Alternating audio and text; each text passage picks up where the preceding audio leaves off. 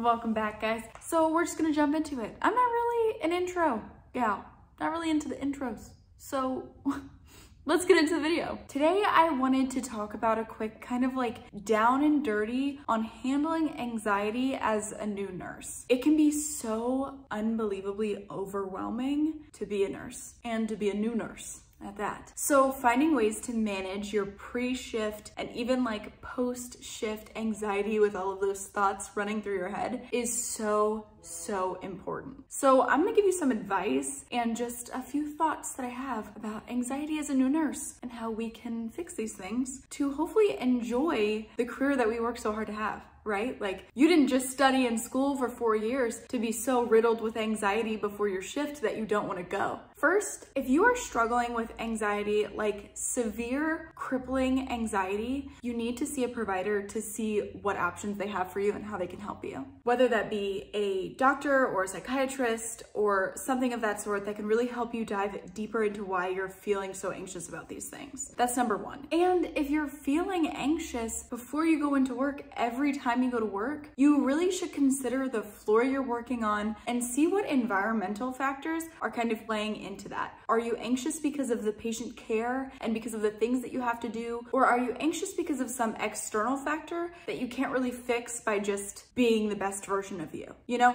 So you have to first dive into like, why are you feeling anxious and what is causing you to feel this way so that you can find the solution that works best for you. I've been a nurse for about a year now, and a lot of the things that made me anxious when I first started in the ER have dissipated. I don't worry about what kind of patients are gonna come through the door because I feel supported, I feel knowledgeable, and I feel overall prepared for the kinds of things that happen. And if I'm not prepared, if I don't know what's going on, I have a really good team behind me that's able to help me. A lot of the things that I dealt with in the beginning, the fear of what was to come and the fear of not knowing things, that has lessened for me. I also have taken some time and will continue to take time to look up things that I don't know. Something that helped dissipate my like pre-shift anxiety a ton was just looking into like, what medication are we using? Listen, okay? Studied and like did super well in pharm. And let me tell you, there I will still get a drug for a patient and I'm like, what is that? I remember being in a few code situations early on and I was like, I recognize these. I'm not really sure why we're using them right now. I know that they are for this process, but I don't know why we're using them or what they're doing to the body. So I started looking things up as often as I could. Just anytime I didn't know something, anytime a medication has like a standard of practice that you use it for instance, like Keppra. We give Keppra all the time in the ER and you have to push it over 5 minutes. Well, I had done this a bunch. Push Keppra over 5 minutes, push Keppra over 5 minutes. And I was like, why?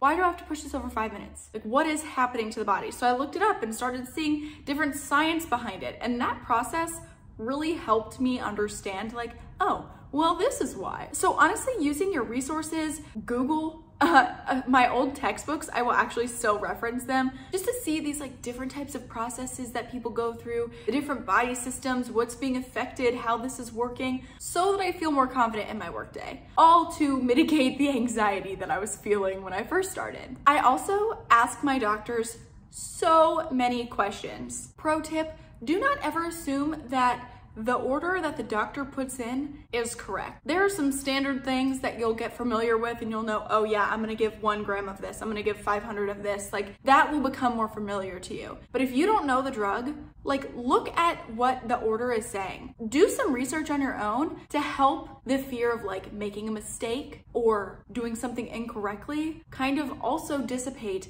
as you educate yourself. Ultimately, the more you question and the more you educate yourself on the things that you're doing and the things that you use every day in your practice, it will help your anxiety so much. Learning more and asking questions and ultimately doing things to better yourself in your practice is going to help mitigate anxiety tenfold. You're going to feel so much better when you feel knowledgeable about your job. Taking hold of your education and taking hold of, I'm talking so much with my hands. Taking hold of what's in your power to change is imperative to feeling better. And I'm telling you, it will help you feel so much better. So all of that to say, work to expand your practice, work to know more, and that will help you so much. Another thing that I think is super important with pre-work anxiety is just like finding things that work for yourself. I like to go to the gym. I'm getting better at that. If you're watching this, go check out my vlog series where I'm like actively trying to be a more whole person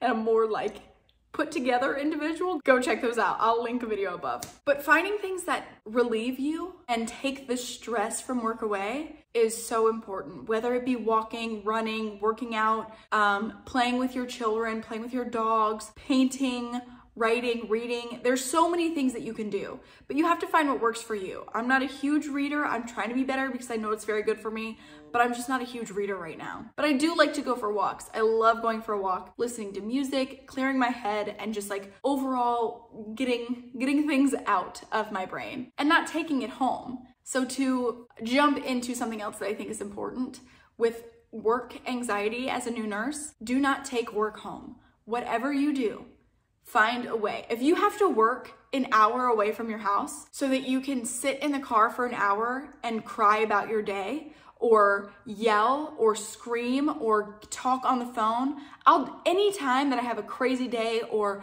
a rough patient or something that just blows my mind that my non-medical husband will not understand, I will call one of my friends and be like, I just need to decompress after this crazy friggin' day. Let's talk. And if you need the hour to do that, then work an hour away from your home. If you need 10 minutes to decompress, work 10 minutes away from home, sit in your car. There may be better options for you. You don't have to work an hour away, but you can sit in your car. If you're 10 minutes away from your house, sit in your car when you get home and take a deep breath. Like listen to something motivational, clear your head, talk to people, get what is on your chest off and shut it off when you walk through your front door. When I first started in the ER, I saw so many horrific things. And I would come home and cry. And I didn't know what to do with like all of the pent up emotion that I was feeling. And watching people lose people that they loved was unimaginable. And I wasn't prepared for that. I don't know why, because I knew that these things would happen. I knew that people would die. I knew that terrible things caused people to come to the ER. But I just wasn't quite ready, or I didn't prepare myself to deal with them. So the first time that I had something tragic happen, I came home and I just like cried. And I stayed in bed like all weekend. And I just thought about the family and this event and the things that happened for these people and how crazy it was. And then I went in this like downward spiral of like life and the world and what does it all mean? And I was like, you gotta chill out. From that, I was able to kind of talk to my coworkers and talk to myself. I did talk to my husband about it and reflect. When I say talk to myself, I mean I reflected on what happened and how these things are going to happen and how I can deal with them, how I will cope with them, and how I will release them so that I don't have to carry the burden of loss or tragedy all the time, because no one wants that. So finding ways to let go of the hurt and the pain that you feel and that other people feel is very important to help you continue to thrive as a nurse. Every floor experiences loss. Everybody who is a nurse is going to experience this at some point. And you have to have really good, healthy coping mechanisms to make sure that it's not deeply affecting you. And therapy is a great one. To wrap this up, going back to the beginning where I was talking about if you're feeling pre-shift anxiety every time you're going to work, and you've tried talking to your coworkers and you've tried different things on your unit, maybe it's time to reconsider what unit you're on. Maybe you should reflect a little bit and see, like, are you happy and satisfied, or do you want something else? Do you need different acuity levels, or patients who are less sick, or patients who are more sick? Do you need more patients or less patients? How can you fix your environment to be the best it can be for you? There's so many options, there's so many facets of nursing. You are not tied down to one, you are not stuck in anything. And if I give you any piece of advice here before life is too short. Life is way too short to be miserable in anything that you're doing. So if you're not happy, find what makes you happy.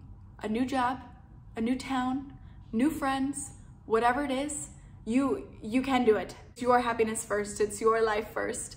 Remember, you are you first before you're a nurse, before you're a mom, before you're a friend. You are you, and you need to figure out what makes your heart full.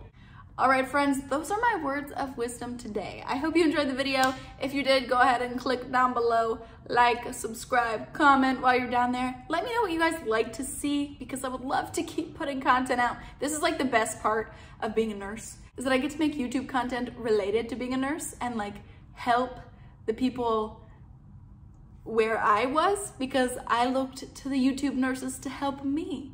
So yes, please comment. I want to talk to you guys. I want to be involved. Go follow me on Instagram and TikTok if you want to watch funny stuff. But let's stay connected, and I will see you beautiful people in my next video.